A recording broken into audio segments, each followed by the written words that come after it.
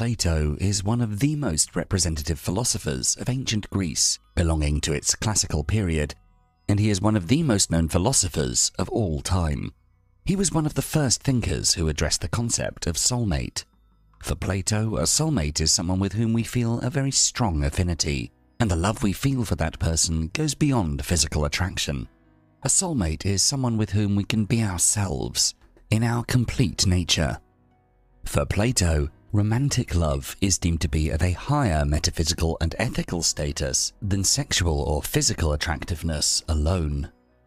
The idea of romantic love initially emerged from the Platonic concept of love as a deep affection, through which we can contemplate the real beauty of our being and that of the world around us. This beauty is not limited to physical beauty, but also involves a spiritual kind of beauty, Plato calling it the form of beauty.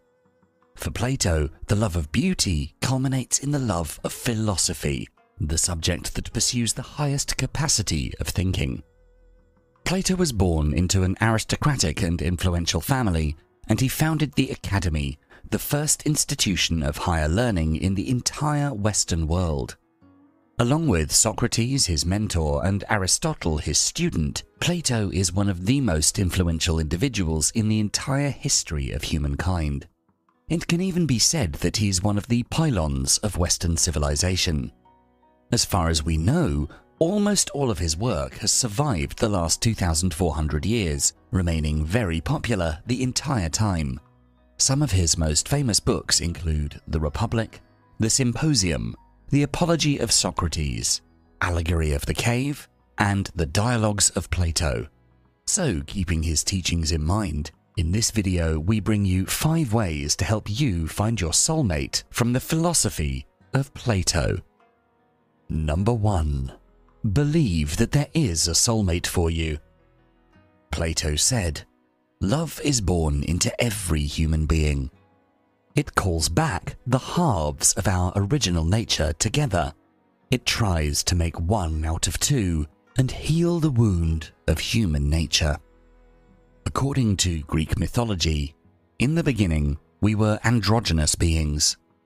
In the Symposium, through the words of Aristophanes, Plato described that in the beginning we had 4 arms, 4 legs, and a head with 2 faces.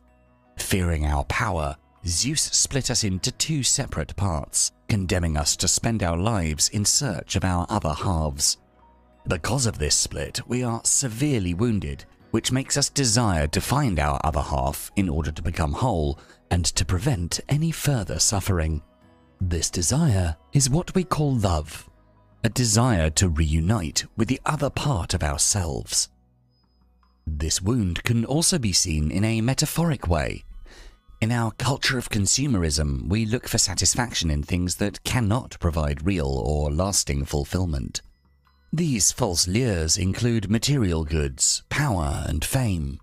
Instead of denying this longing, this wound, we'd be better off accepting it. According to Aristophanes, if there is a soulmate and we don't recognize its existence, we might neglect this wound, pretend it's not there, chase unfulfilling goals, get involved in random relationships, or stop believing in true love, resulting in an ultimately unhappy life. That being so, a life devoted to any of these goals becomes quite miserable and empty. Thus, the first step in finding your other half is to believe that you have a soulmate, that your longing has purpose. If we recognize its existence, we're that much more likely to be more careful and deliberate when we choose our partner. If you know there's someone out there who complements you perfectly, then jumping into or staying in a relationship simply for the sake of being in that relationship becomes a markedly less attractive proposition.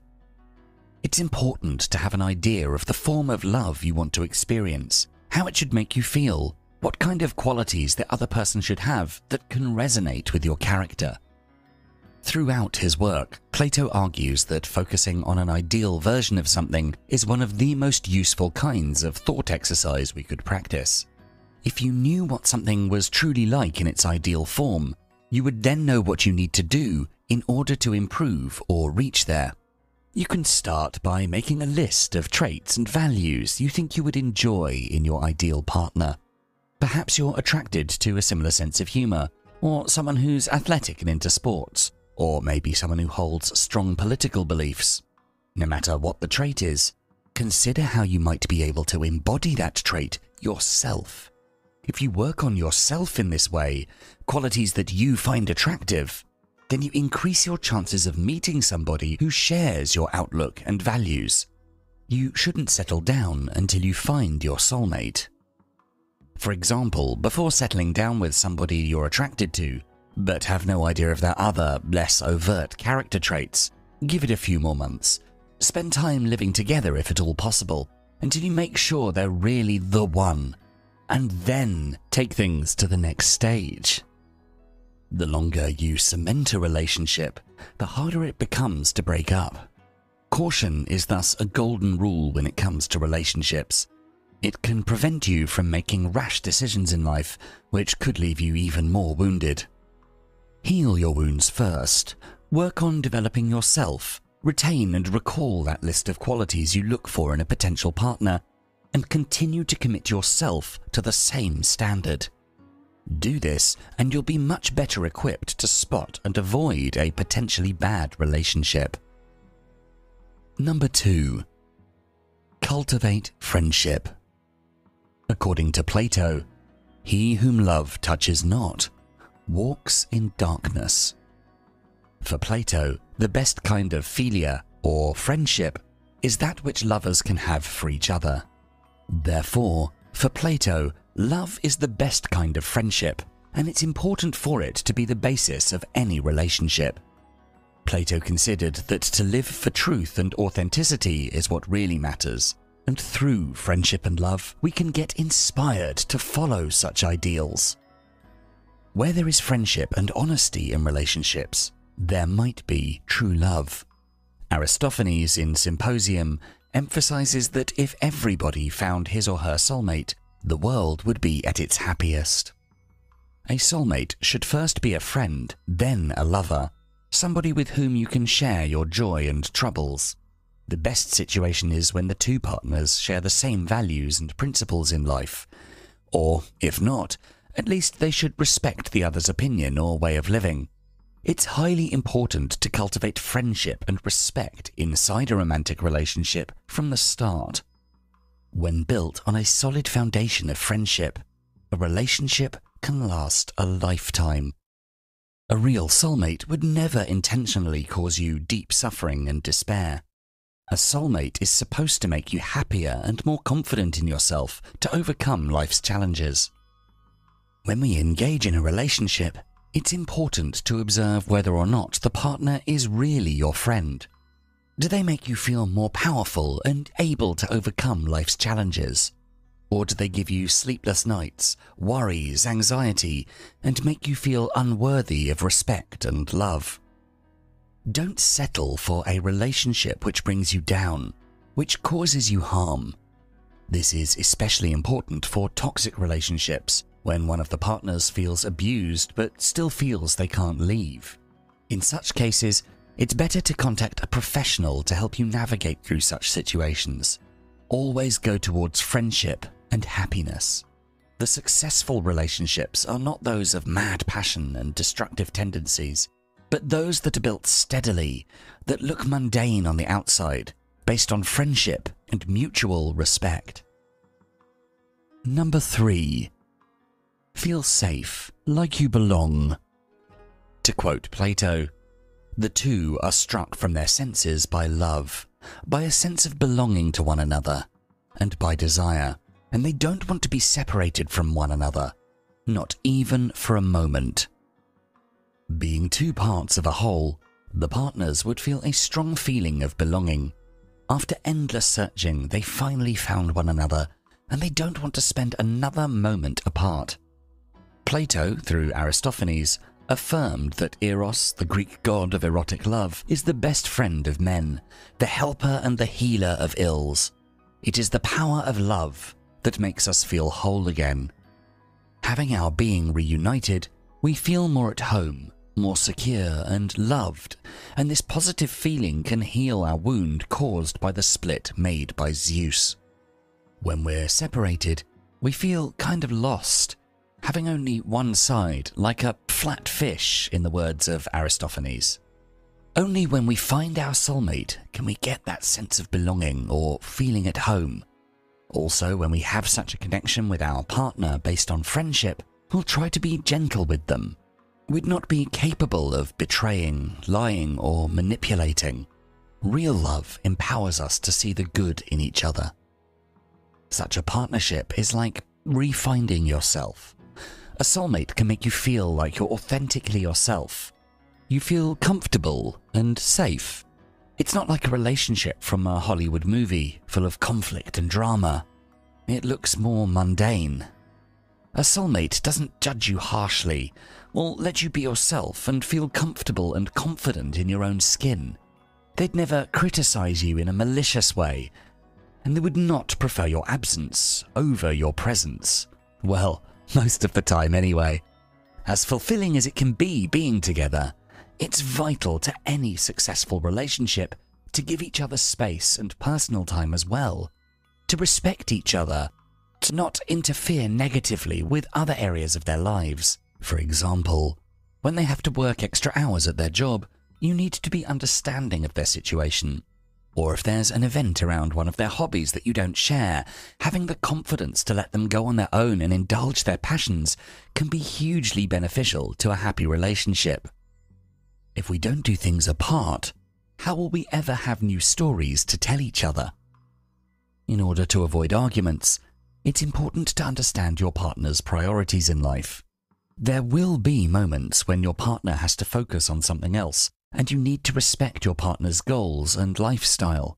The best support one can offer to their partner is a peaceful home where the other can return again and again to replenish their power, feel understood and loved. Therefore, try to talk to your partner, understand their short and long-term goals in their career, building a family, their personal interests, and so on. Respect your partner's wishes and interests, but don't forget to communicate yours as well. For example, suppose to get a promotion at work, your partner might need to work 10 hours a day, plus weekends, whilst also building their reputation on the side. Rather than sit at home stewing over being left alone, only to explode into bitter argument, understand and respect their choice and find a solution of your own. Indulge in your hobbies, find local activities to do alone or with friends. Fill your time in ways that bring you happiness instead of arguing with your partner for not spending enough time with you.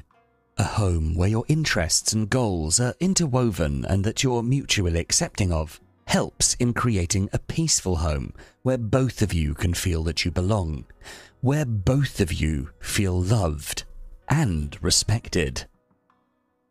Number 4. Climb the ladder of love. Plato teaches us that evil is the vulgar lover who loves the body rather than the soul, inasmuch as he is not even stable, because he loves a thing which is in itself unstable. In the beginning, just after the split, humans were living miserably, feeling very hurt from the wound and wandering to find their other half. Zeus, feeling guilty for splitting us in two, transformed our body after the split, leading us to find physical pleasure in bonding with different people. Zeus turned our sexual organs to the front so we might achieve some satisfaction in embracing others, not only our other half. According to the mythology, because of the way Zeus made us, it's sometimes difficult to differentiate real love from physical attraction. Unfortunately, many people appear to live mostly on the physical level, as if corrupted by the body.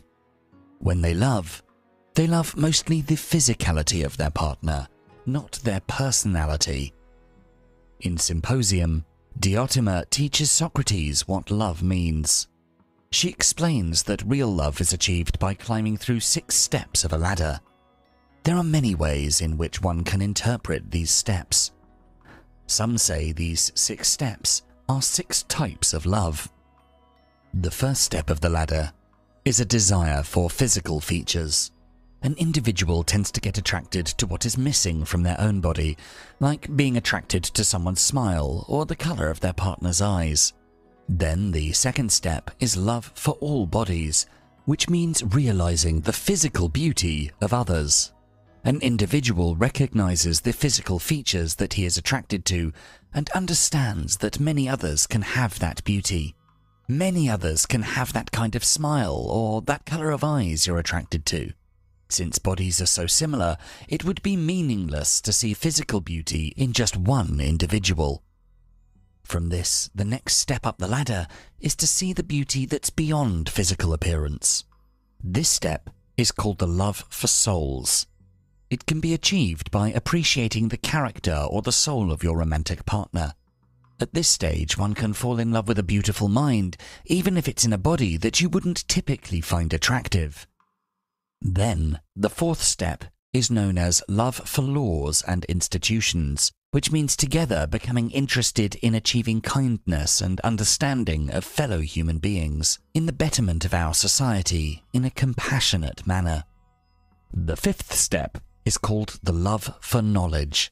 It is about realizing that there's knowledge to acquire everywhere and being interested in pursuing it, in science, in understanding the laws of the universe. Then, the sixth step, which is sometimes called love for love itself, means appreciating the beauty of this world, and this appreciation and awe is what is called Platonic love, which is to love the essence of what is really beautiful, the true reality of this world.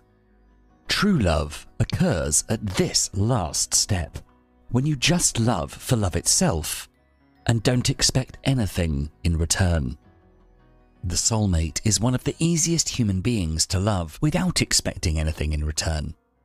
A soulmate can inspire you to climb this ladder of love, which is why it's so important to share the same values with your soulmate. When we learn to appreciate that the beauty of the soul is superior to the beauty of the body, we end up loving those who are beautiful in their soul, regardless of their physical appearance. According to Diotima's teachings, once you reach the higher level, you could never go back to the lower rungs. Although it's normal to love beautiful bodies at first, don't spend too many years there. Try to start giving attention to people who have a kind soul, whom you appreciate for who they are as a person. Don't just take a partner who's beautiful, but really dig deep into each other's personalities and work out if you fit well together. For example, ask important questions like, what brings you the most happiness? What makes you really angry? What's your biggest motivation in life? What's your biggest regret? What kind of friends do you have? What was the lowest point in your life? What are your principles? And so on. By learning each other's answers and seeing each other's reactions, you can identify the real values you both hold and better understand their character. Once you learn to appreciate the souls of the people around you, it becomes that much easier for you to find your soulmate and to continue climbing the ladder of love.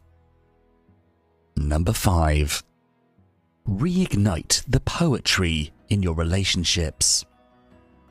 In our final quote from Plato for this video, he says, "At the touch of love, everyone becomes a poet." Love often seems like madness. In Phaedrus, Socrates says that although madness can be an illness, it can also be the source of man's greatest blessings. The madness of love can make everyone a poet, raising us to a higher level of existence from where we can admire the beauty of this world and feel inspired. When we're in love, we transform. We start to see more beauty around us. A sunset or the smell of a flower suddenly has a different meaning. Love gives us wings to fly to another level of existence, transforming the reality around us. Thus, we become poets when we're in love. We start to see beauty in everything. Many of us remember what first love felt like. Many of us have written poems to our loved ones when we were teenagers. The love from Aphrodite and Eros is such a kind of madness which inspires us to glorify every moment of our relationship. However, as the years pass, we start to notice that we experience that rush of poetic inspiration less and less often. We become stuck in our mundane life. Eat, sleep, work, repeat. But the truth is, it's within this normalizing of one's relationship that the very best parts of it can flourish, or languish into nothing if not maintained. It becomes all too easy to stop appreciating the special moments with our loved ones. A forgotten anniversary here, an ignored achievement there. It can be hard to remember to appreciate the presence of our soulmate when we also have to dedicate our time to work and family. Therefore, we need to pay attention to when such inspiring poetic moments are missing from our life.